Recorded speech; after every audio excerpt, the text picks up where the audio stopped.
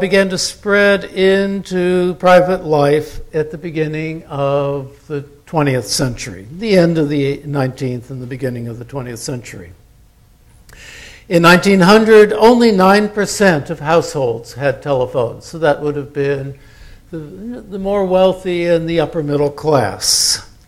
By 1910, however, 41% of households had telephones.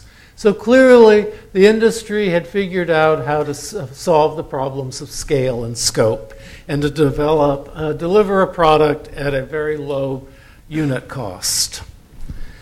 By 1920, it was 61% of households had telephones. By 1930, 81% of American homes had telephones. Not quite universal, but close enough. So everybody except, we might say, the bottom fifth, the very poor, would have a telephone. You would expect that as a normal part of life, just like having a television today or a laptop. Well, yeah. Actually, the figures are somewhat comparable. Long-distance calls were expensive, and thus you didn't undertake them lightly, so you would not be expecting a phone call from your parents in Santa Barbara unless there was a problem. So you still had some distance, if that's what you wanted. Yeah? All right. These figures, I was just wondering, in those films with the black communities in Florida and then even the Maine farming, I was thinking at the time that these they probably did not have telephones. No electricity, right? Right, no electricity and no telephones. Now, the Japanese families in the first film are urban, oftentimes small towns. So they would have had, electricity would have been taken for granted, and telephones would have been taken for granted. I think when most people think of like the 1920s, think of like the Roaring '20s, like the atmosphere in like big cities. But was most of the population in urban environments, or were they mostly rural? They're actually, we're going to get to that. 1920s is when the plug is pulled on rural communities. And there's a major influx into the cities for all sorts of reasons. And we'll get to that. But the population becomes overwhelmingly urban. But that urban is defined as any town with more than 5,000 people. So, somebody moves from the farm to a place like Sebastopol or Ojai or Santa Paula. They were in a very small place, but they would still be considered urban. But the spread of telephones did mean that families could begin to stay in regular close contact, much closer than they had regularly before. Even when people moved to other areas, and if you stayed in the same area, if you were all living in Los Angeles or Santa Barbara or the Bay Area, you could probably expect to get a phone call from your mother or father once a week, if not every day. Or they would expect you to call. A different culture emerges or maybe on more practical terms, you would start calling your friends every day to find out what's going on and is anybody going to be doing anything interesting. So you can start organizing your social life in a much more different way than you had before you had telephones.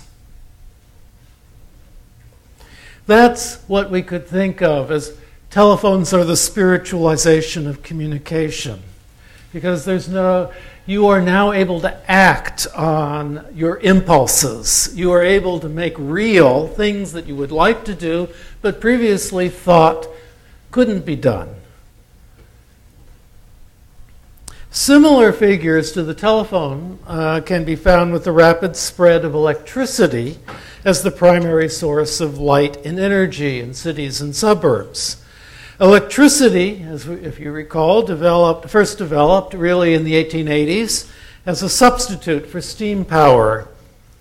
And it was thought something that could provide an alternative, cheaper form of power for factories, a form of power that would rely on American machinery instead of British-built machinery, since the British firms produced very effective and very good steam-driven machines.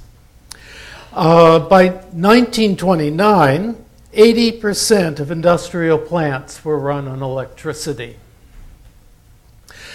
Street lighting was installed by city governments, starting first in the downtown shopping district, but then spreading out along the major boulevards, and then finally hitting residential side streets, first in the nice neighborhoods.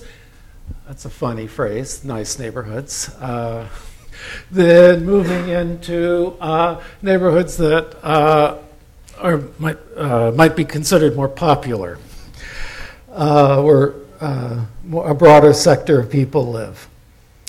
After 1900, it became pretty mandatory for new homes to be built with electric wiring, and people owning older homes started rewiring or wiring their homes.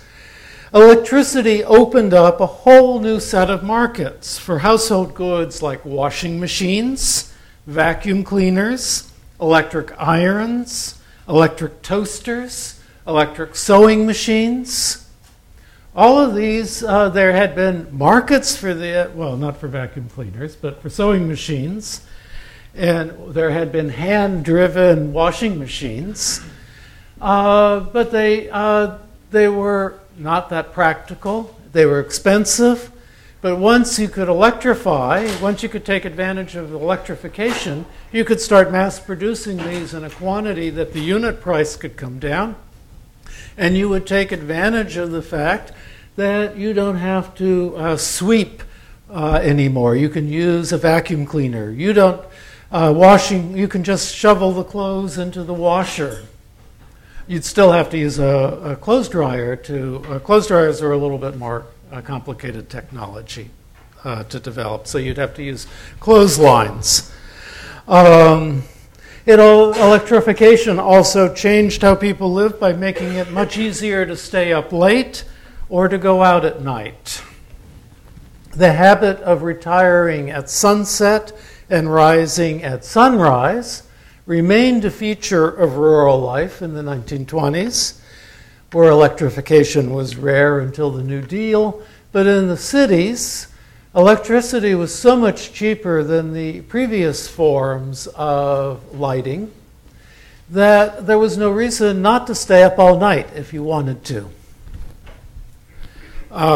You might think, well, people could stay up all night, but if a candle or a kerosene lamp costs you, quite a bit of money to run for a long period of time, and you might have to choose between having dinner or having light, you might choose the dinner and go to bed earlier.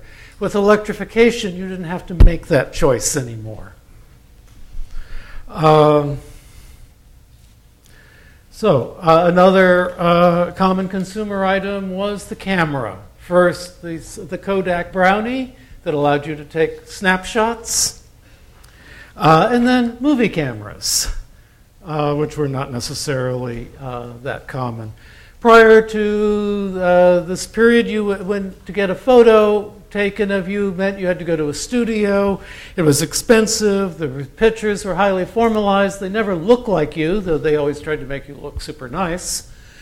And then there were traveling photographers who would take pictures of you at fairs and that. But the pictures are always posed.